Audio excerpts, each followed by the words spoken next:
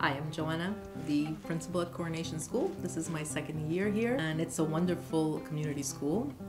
Most of our students are from the inner city area, and many of them face diverse needs. We were looking for ways to help them learn.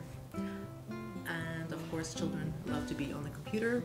And after speaking to my staff, I realized we weren't doing that many things using the internet and using technology.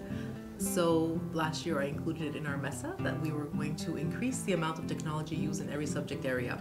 And I'm very happy to say that the entire staff really took this to heart. And so this year there are many projects that are in place at Coronation, and I'm so proud of them for going forward and stretching themselves, the teachers, into learning this new technology, which is wonderful, realizing that students are learning by working together and using this technology. Hi, my name is Brigitte Boulas, and I'm a teacher at Coronation School. I teach French immersion and French second language in the second 3. So I presented the project and I told them that we would Skype with a class from the UK, and they were thrilled.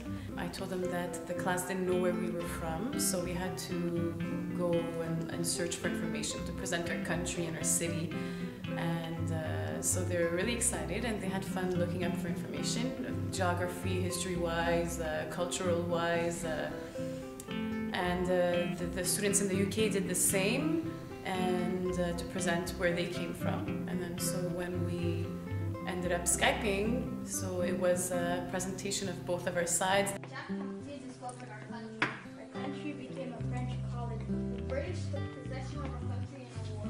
Our country became a British colony. In 1867, our country... We are members of the Commonwealth. How was that? What does that mean? That's a good question. What is the Commonwealth? And they wrote the country songs like "The Spanish word for low and sea put together."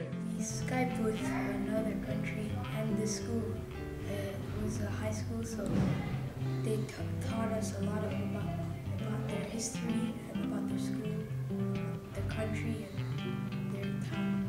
I was actually scared that the students would freeze, because usually in oral presentations they tend to be shy and not find their words, but actually the fact that there was a smart board and a camera and that the class was far away helped them, realize that there was no reason to be shy. I think they were mostly impressed that just through a computer and a smart board they could access a class all the way across the other side of the ocean, so they were really impressed. I have one student who usually in new situations completely freezes, but he was just so thrilled, and he was the first one to present, and he was excited in front of the smart board, and his face lit up, and it went really, really well.